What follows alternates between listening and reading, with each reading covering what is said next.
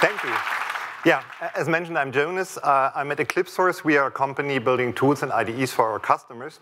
Today, I would like to talk about an open source project that we drive, the Theia IDE, an AI-powered IDE which is open, transparent, and flexible. The Theia IDE is not new. We are happy to have over 20,000 stars on GitHub. However, the AI support is new, and that's what I want to talk about today. But wait a minute, you might ask yourself the question, why do we need yet another AI-powered IDE? Now, it's very obvious that AI-powered IDEs are not a trend. They're becoming very omnipresent. McKinsey predicts that in 2028, 75% of software engineers will use such tools. I think they're wrong. I think the number will be higher, to be honest. However, if we look at the current market, we see an issue. Now, while the market for IDEs and tools has been a strong field for open source since decades, when it comes to AI-powered solutions, the most popular solutions out there, many of them are actually not open source anymore. They are proprietary. And this raises concerns, not only in terms of data privacy, we send a lot of sensitive data to those solutions, but also in terms of innovation. If we look at the history of the internet, it has never been a good idea if such an important innovation is driven by one or few proprietary vendors. We believe in the power of open source and the power of the developers, and we want to give you as developers control over your own tools. Now, how do we do that, and what does open, transparent, and flexible mean? Let's look at that. So you might know an AI-powered IDE that we see here on the left side, it somehow communicates with an underlying LLM. Now, with proprietary solutions, this LLM is often fixed, right? You have to buy a subscription model, and then you talk to their models that they provide. In the Theia IDE, you have the choice. So you can connect to any LLM that can be hosted in the cloud, hosted on-premise. It can be a proprietary one, an open source one, no limits. And we can even run the LLM locally on your machine, and you don't require any internet connection, and no data will leave your device. Now, if you talk to different LLMs, you might know you need to adapt the prompts sometimes. And that's also true if you want to adapt the tool to your own personal workflows. In the Theia IDE, we have a prompt editor. You can look at all the prompts of all agents, and you can adapt that to your needs. And finally, the communication is completely transparent. So you can see the communication that's going on, and you can control exactly which data is sent and which not. So you have everything under control. Now, I don't want to bore you with more slides. Let's just look at that in a demo, in a quick demo. So, and I hope internet works. This is the Theia IDE. We see a chat here on the left side, and we see a code editor in the middle. Down here, we see a history view. And now let's just do something simple. So if I press enter here, it works. We get an AI-powered code completion. Now, this looks very simple, but if you think about that, no static code completion tool could do that because it somehow guessed from the function name that I want to print hello world here, right? So it's already pretty smart. Now, as mentioned, I can see the communication down here, but looking is boring. Let's tweak that. Now, what I can do is I can open the prompt that is used for code completion, and now I can change that to my own preferences. And let's just say, actually, hello world is wrong. And let's say, consider that we are at Eclipse Demo Day today. And let me just save that, and then go back here, and then just do the same thing again. And now I adapted my code generation, right? Now it's aware that we are at this event today. Now, what else can I do? For example, I can use also the chat, and let me document my source code, for example. So I ask the LLM, hey, can you document this source code? And it does that. I really love that feature. Really well-documented hello world now.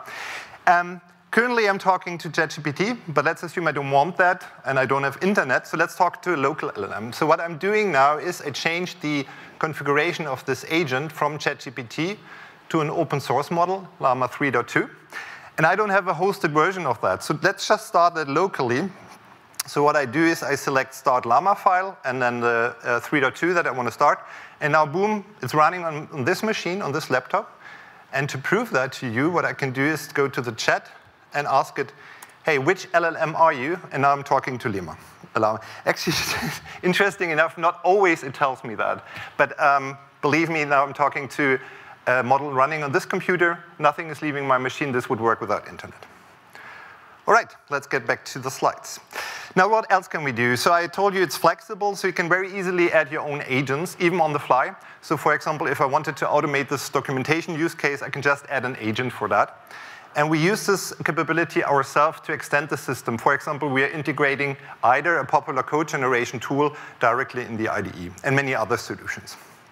Now, we talked a lot about generating code. As a developer, if an LLM generates code, can you actually just use that? You might have raised yourself the question.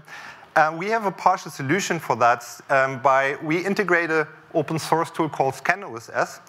Now, what that does is whenever code is generated, for example, in the chat, we send a hash of this code to a public library that hosts all the code that is available in the internet.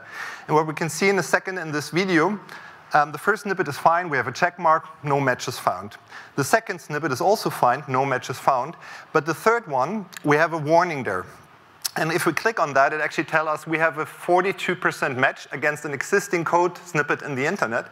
And we see exactly where this is coming from, and now we can even review the license whether we are actually allowed to use this code or not, right? This is really important. Like, many tools don't have any transparency in this area.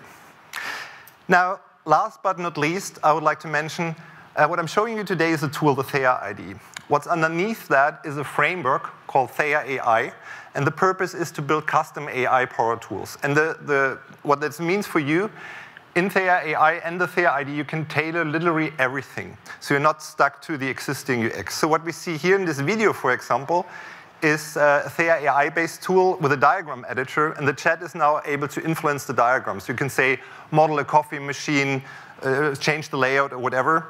And you're also not stuck to the chat, right? So for example, here we have a button that takes the chat away and integrates the most sophisticated assistant interface that there's ever been, right?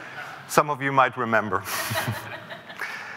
All right, let's wrap this up. So we are fully open source and vendor neutral. Here you see a list of companies that strategically adopt Theia to build their own tools and IDEs. So we are not alone developing this.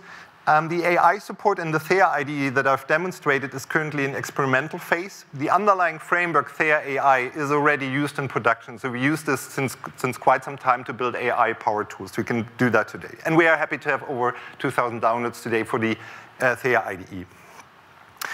All right, before I come to the conclusion, I really want to emphasize again that I believe the time is now for openness, because we as developers, I think we can decide now whether we want to live in a world where all these AI-powered solutions are driven by few proprietary vendors, or whether we have an open community and we have our tools still under control. Now, what are my key takeaways for you? If you're a developer, try the tool. You can download it for free and use it. No limits. No, by the way, no telemetry. You can provide feedback, and you can adapt it to your needs and contribute if you like. If you're a company and you're looking for an IDE to deploy for your developers, evaluate the Theia IDE as an open solution that gives you full control. And consider to sponsor the project if you like, right? There is commercial support available. And if you want to build your own tool, your own AI-powered tool, you can use the underlying platform Theia and Theia AI to do that, to create your own tailored tool offering. And be aware, we as a company, we provide services, implementation, and consulting for that. Even though the field is young, we already have years of experience doing that for different domains. So get in contact with me if you're interested in that. Now, I have my contact details here on the slide, so you can scan this QR code. And I'm, of course, also at the booth. And now, while you scan that, potentially, let's watch at one last demo. The Theia IDE was not supporting Anthropic a couple of weeks ago. So what I actually did is I asked the Theia IDE, hey, look at your own source code. Can you extend yourself with an Anthropic adapter? And here we watch the Theia IDE extending itself and implementing its own support for Anthropic. So maybe this is a first step towards AGI and bootstrapping now. Thank you for your attention.